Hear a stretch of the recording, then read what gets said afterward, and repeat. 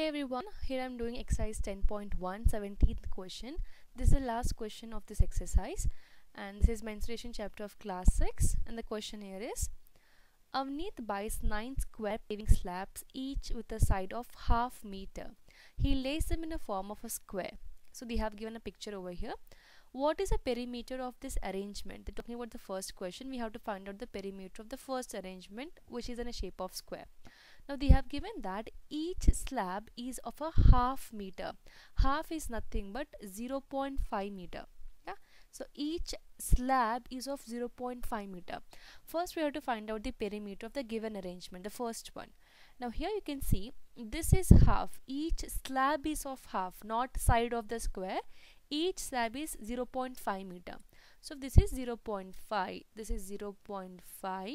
The next one is 0.5. And the next one is 0.5.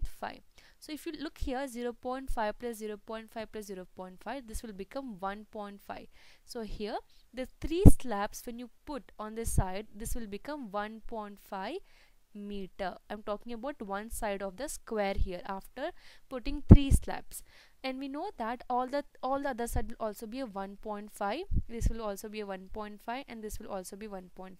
So perimeter will become, and the shape is of square, so perimeter is equal to 4 into side. So 4 into side means 4 into 1.5. So 4 into 1.5 is nothing but 6 meter. So we got 6 meter for the first question. The next one here is, Shari does not like his arrangement. She gets him to lay them out look like a cross, the second figure. What is the perimeter of her arrangement? So we have to find out the perimeter of the second image. Now here if you see, I'm going to keep adding. This is 0.5 and 0.5, which will become 1. So this side is 1. This side is also 1.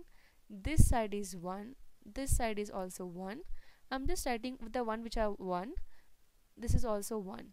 This is also 1. I hope you understood how we got 1, because two slabs when you put here, 0.5 plus 0.5 will become 1. So that is how we got 1.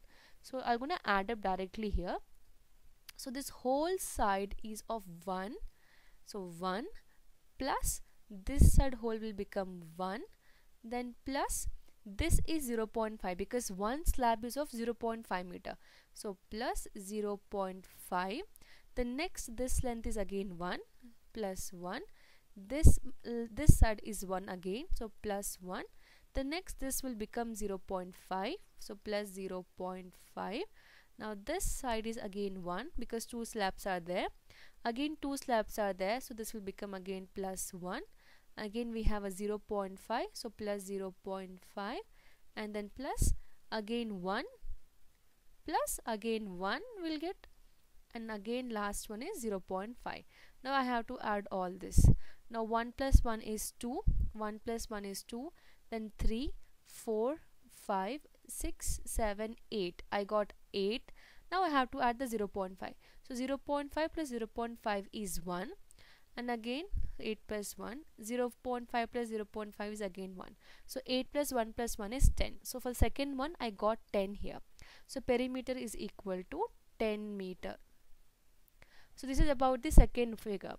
Now third question they are asking here is, which has a greater perimeter? You can see that for the first one we got 6 meter. For second one we got this 10 meter. So obviously the second arrangement has a more perimeter. So this will be the second arrangement. Now third question is, the fourth question here is, Avneet wonders if there is a way of getting an even greater perimeter. Can you find a way of doing this? Now here they've also given that we should not break the slab. The slab should remain in the shape of a square. It should not be removed. I mean we should not break the slabs here. So the arrangement is not possible. This is the greatest one here. So from here we can say that perimeter greater than 10 meter cannot be determined. We cannot determine that. So from here we can say the answer will be perimeter greater than 10 meter cannot be determined. We cannot determine that. So cannot be determined. So that's it, we have got all the answer. I hope this is clear. In case you have any further question or doubt, you can drop a comment below. Thank you so much for watching.